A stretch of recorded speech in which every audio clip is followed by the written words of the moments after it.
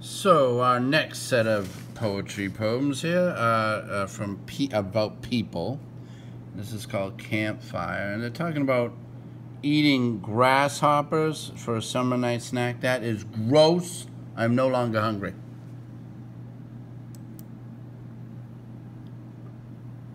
Campfire. Just think, when Mother was my age, she could build a fire with sparks from rocks, catch a bunch of grasshoppers, and roast them whole for a summer night snack. Get me a good stick, she says, thin but strong, and I bring her one from the woods behind our tent. On the way back, I see a brown bag by her feet. Could it be? When the fire is spitting ready, she reaches in the bag, rustling, and hands me one big, fat, luscious marshmallow. Janet Wong.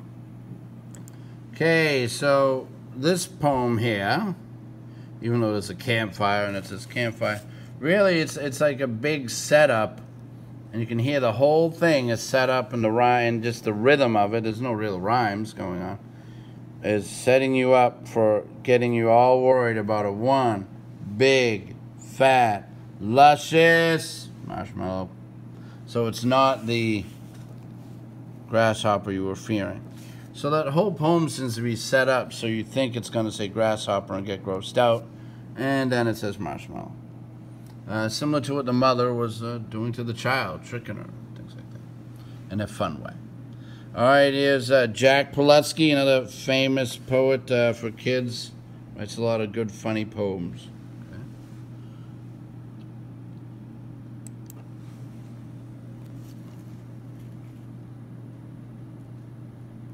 Be glad your nose is on your face. Be glad your nose is on your face, not pasted on some other place. For if it were where it is not, you might dislike your nose a lot.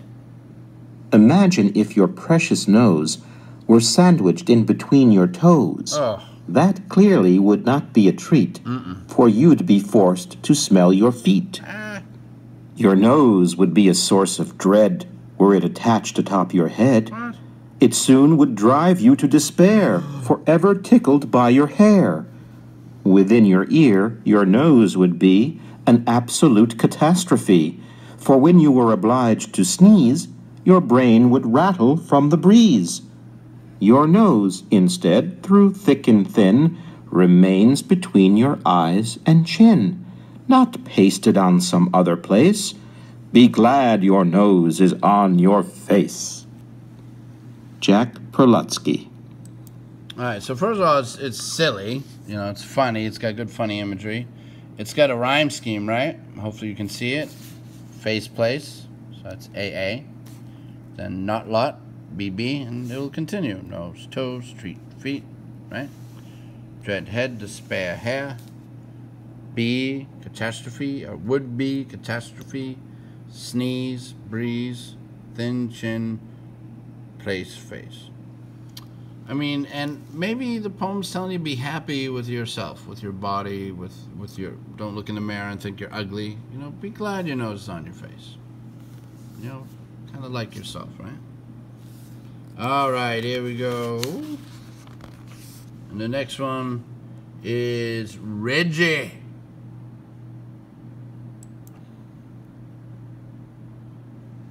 Reggie. It's summertime, and Reggie doesn't live here anymore. He lives across the street, spends his time with the round ball. Jump, turn, shoot through the hoop. Spends his time with arguments and sweaty friends, and not with us.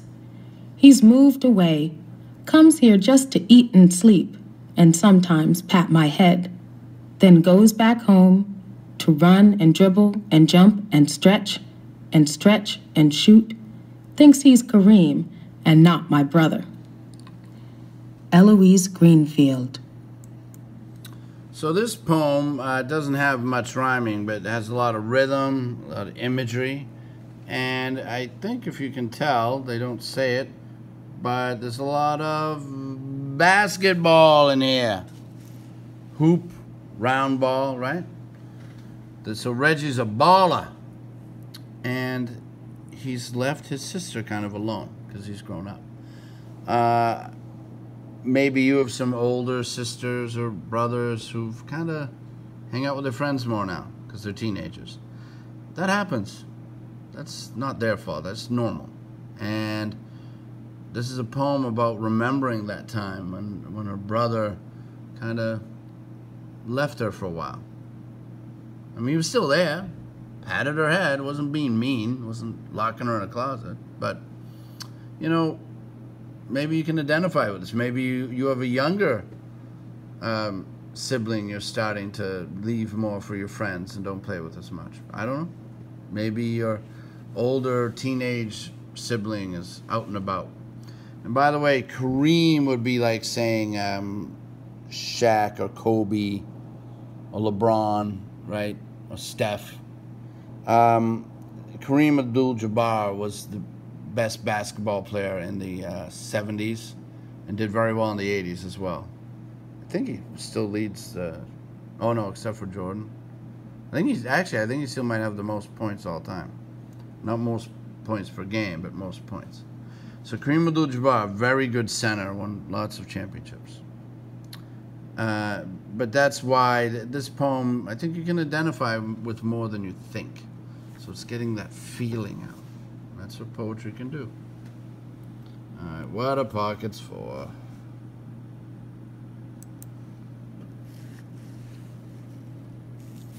Ode to Pablo's tennis shoes. All right, so I apologize. What are pockets for? So this is a poem by David McCord, who did Bananas and Cream. I'll have to read it. What are pockets for? An old piece of sash cord, a knob from a door, a small U magnet, if you can find it, a sprung clock spring with a key to wind it, oodles of marbles, a twist of copper wire, a baseball calendar, a flint for fire, one soiled jack of hearts or the five of spades, that unshown copy of your last month's grades, two colored pebbles, one hickory nut, a shell, some fish line with 3 feet of gut, a cog out of something which never did run, a cellophane of candy. I'll give you one.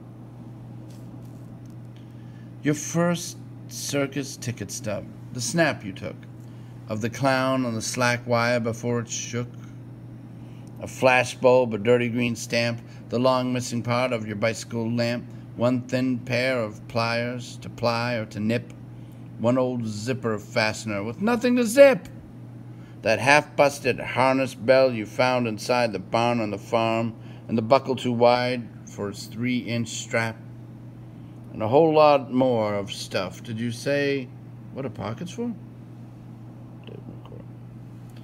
So, boy, he's listening to a lot of imagery here of very useful, useless things, right? These things don't matter. They don't work. They're old. So it's kind of a joke about what are pockets for, a lot of silly things. And this is Ode to Pablo's tennis shoes. So this doesn't have a rhyme scheme very much, but the imagery is great, and there's great personification, like the tongues hanging out exhausted of his sneakers. It's a really good imagery. So let's see here. It's kind of comparing Pablo's tennis shoes to Pablo, and you'll see a lot of personification in it. They wait under Pablo's bed, rain-beaten, sun-beaten, a scuff of green at their tips, from when he fell in the schoolyard. He fell leaping for a football that sailed his way, but Pablo fell and got up, green on his shoes, with the football out of reach. Now it's night. Pablo is in bed listening to his mother laughing to the Mexican novelas on TV. His shoes, twin pets that snuggle his toes, are under his bed. He should have bathed, but he didn't. Dirt rolls from his palm, blades of grass tumble from his hair. He wants to be like his shoes, a little dirty from the road, a little worn from racing to the drinking fountain 100 times in one day. It takes water to make him go, and his shoes to get him there. He loves his shoes. cloth like a sail, rubber like a lifeboat on rough sea. Pablo is tired, sinking into the mattress. His eyes sting from grass and long words in books. He needs 8 hours of sleep to cool his shoes, the tongues hanging out, exhausted. Gary Soto. Okay, and now we have Dream Variation by Langston Hughes. Yeah, so this would be a fun poem to read. But this, again, is similar to that Patch of Old Snow. This is a college or high school poem. Langston Hughes, very famous poet, African-American poet, great. I love a lot of his poems. But I remember reading them in college and high school. So check this one out. It's short, so. Dream Variation. To fling my arms wide in some place of the sun, to whirl and to dance till the white day is done, then rest at cool evening beneath a tall tree while night comes on gently, dark like me. That is my dream.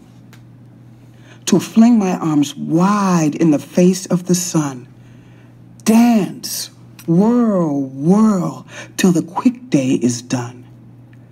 Rest at a pale evening, a tall, slim tree. Night coming tenderly, black like me. Langston Hughes. Now, there's a lot of twirling, good imagery there, I'm sure you've noticed. And there's many interpretations of this. One might be just to be in the day and kind of do what you want. And that's fine, and that's good. But if we notice, there's a lot, the white day, black like me. So this poem, I mean, I feel it's about racial equality or inequality.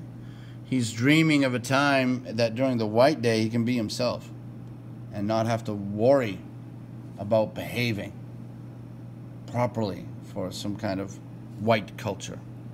And he can, at night, when he's at home, he can be himself. And so that could be an interpretation of that. Who knows? There's many. All right, and poetry is allowing different interpretations. You know, as long as you defend your answer, you can make a poem to be, you know, however you want it to be, especially when you write it. But everyone will hear it differently and maybe interpret it. All right, so awesome, and bye.